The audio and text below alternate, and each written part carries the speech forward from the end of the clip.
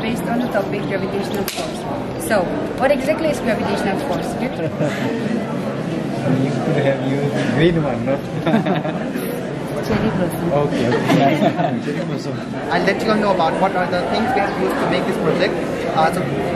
For making the Earth, we have used a pressure ball, and for making the Moon, this is a paper ball we made, and this is the card. Production of such a massive energy, special fuel is being used as liquid hydrogen, and it is also called as rocket fuel. When it reaches the Earth's surface, due to the influence of maximum gravitational pull, a large amount of fuel is being consumed in order to surpass the gravitational field of the Earth. So, escape velocity plays a prominent role. Escape velocity was discovered by our greatest scientist, Sir Isaac Newton. He had the idea back around 1700. This idea was first tried in the year 1959. Here a question may arise: what is escape velocity? Escape velocity is the minimum velocity which a body must have in order to escape from the Earth's gravitational field. So escape velocity is different for different planets depending upon the gravitational pull of a planet. Let us consider an example. If I throw an object vertically upwards, it will fall down because of the gravitational pull of the Earth. So if I throw a same object with a speed of 11.2 km per second, then it will cross the Earth's surface and will consider as escape velocity because the Earth's gravitational field no more attracts the object. And sir, lastly, similarly, sir, in a similar way, scientists have designed rockets to travel from one planet to other, or to go out of the solar system entirely, that is by breaking the Earth's gravitational force. They use the rotational velocity of the Earth by speeding up the rocket and to launch them beyond the reach of the Earth's gravities. So, sir, last but not the least, I would like to conclude that escape velocity does not depend upon the mass of the rockets. It depends upon the mass and radius of the planets. Thank you. Which is based on the topic gravitational force. So, what exactly is gravitational force? Gravitational force is the force of attraction between two masses. And the value of our gravitational constant is 6.67 into 10 to the power minus 11 Newton meter square kg per second. Okay. And further explanation will be done by my partner. So what my partner has said right now, here is a model known as the main focus is on the gravitational force, right? And so first we have two masses present here, M1 and M2. And according to Newton's law, we have universal law of gravitation. Okay. We have learned that if the object distance increases, the force of attraction between them decreases, right? So that's why Earth also has a limitation to attract the object on Earth, right? And that's why this M1 object, if we place it in this region, then it doesn't get attracted. Okay. It falls over and over again. But if we place it in the level of gravity attraction, where the gravity increases, if we get inner, right? And if I place it in the Here to present our 3D solar model, and we are going to speak about some of the advantages and disadvantages and how it works and its uses. And further explanation will give by First of all, this is the only 3D solar model where the solar panel absorb the sun radiation and convert the energy into other form of energy. So for example, if the solar panel is inserted here and it will take the sun radiation and here a PV cell is present here which converts the energy and we can use in other form. PV cell. Yeah. What is full form of PV? Photovoltaic. Yes.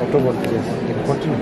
Okay, then here actually from this concept we are going to explain how explain that we have to produce the electricity in a low cost because nowadays the production of electricity the expense is so much. For example, hydropower itself it takes a lot of money to create the dam also, but it also affects the livelihood of other people and animals and to human beings. And if we will talk about the coal energy, coal itself it is a mineral. So when in one day it is going to be extinguished, so we have to find an alternative in our world to. What is going to be extinguished? coal, coal energy, which is going to be extinguished in a year. So we have to find an alternate to produce electricity. And if we compare this model with other generator and inverter, this model produces a less amount of energy at a period of time, but and the generators are effective, but it is taking a fuel and lot of noise pollution to create the electricity, but it is not taking any other noise pollution, and it can produce electricity in a very low expense. Thank you, sir. Okay. Do that again. You did something there. No? A switch is present here. Which what is motor is here? Yeah, motor is here. Okay, this is what. Based on the topic water cycle. So for this project, we have used foam sheet for making this formation in that mountain, and we have used that water for that evaporation. This slide we have used it for sun, in the form of sun. It is a cloud. So she will explain the process. So our project name is water cycle. So in this, the water rises from the water bodies in the form of water vapors due to increase in temperature. Becomes low, the clouds condenses in the form of water droplets, and that is known as precipitation. And after that, it goes back down to the earth in the form of water droplets. So it goes back to the water bodies again. This is how the water cycle continues, and this is why the amount of water is always same on the planet Earth as it was in the first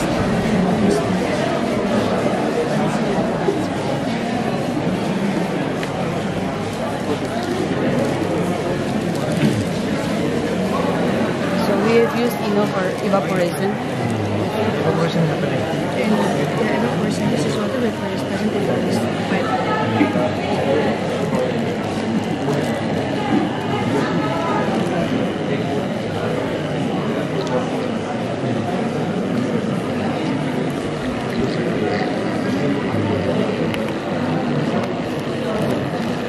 What is this? Transportation. It's kind of great job. Tree is not getting any water. You could have used the green one, not? Cherry blossom. Okay, nice. Cherry blossom, nice. Any doubts? No, what's the question? How do you write water in chemistry? H2O. And we are standing here to present our project on the topic, the law of gravity. So first of all, I'll let you all know about what are the things we have used to make this project. For making the earth, we have used a pressure ball, and for making the moon, this is a paper ball we made, and this is the cardboard, and we just painted it all over with black fabrics, and this is the sun and the fairy lights we have used here, and this is the thread to bind the moon. So now this project, it follows the principle of the law of gravity, as the force of attraction is higher near the earth, so it is being more attracted, but when we take it a bit far away, then it gets deflected. So the magnitude gets lesser and the magnitude gets higher when it comes near the earth, but when it gets far away from the earth, then it gets deflected and it gets fall down. So this is what our project mainly is. And now about what are the benefits of knowing this project and what are the uses of this project.